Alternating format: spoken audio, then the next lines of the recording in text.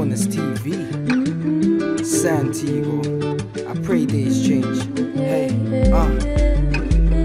I look back on old photos, thinking so far I had a good life. Then I start to feel so low, because time really does fly by. Hey, in this moment I think about the single mothers, sons fatherless and mingles in the gutters. In this moment I think about the mums who can't afford to buy food for their own youths. I could never have a son, then disown him.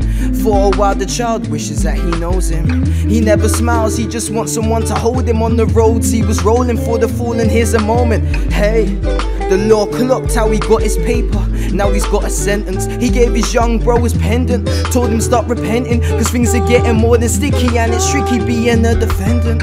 Now when his phone bells, it goes voicemail. His bro's in hell, why he's in jail, thinking where their don's gone, it must be hell. Keep it chin up, don't give up, keep trying if you fail.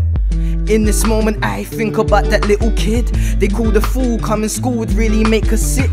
They were cruel, broke the rules, she was small but stood tall and kept all the whining and the crying in her crib. She made herself sick, slit her wrist, felt dissed when they took the mick, pissed, wished her life weren't this. She felt bad, glimpsing in the mirror, real sad, she was wishing she was finished, she was living in a nightmare, but just could not wake up all the time that it takes up for her to put on makeup. So damn insecure, all she felt was fake love. She doesn't need loving for her heart to feel the breakup. Years passed by, she started smoking weed, blowing more trees and a nice summer breeze. She would open up her drawers, they wouldn't have to say please, even let them hit it raw, won't even go and tease.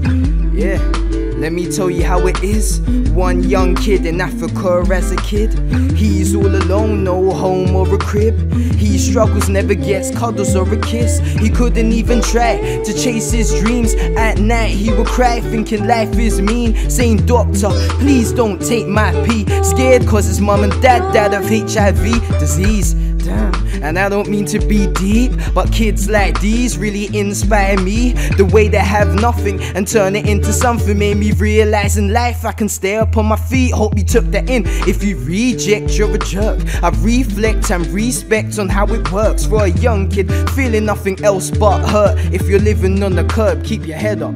Word.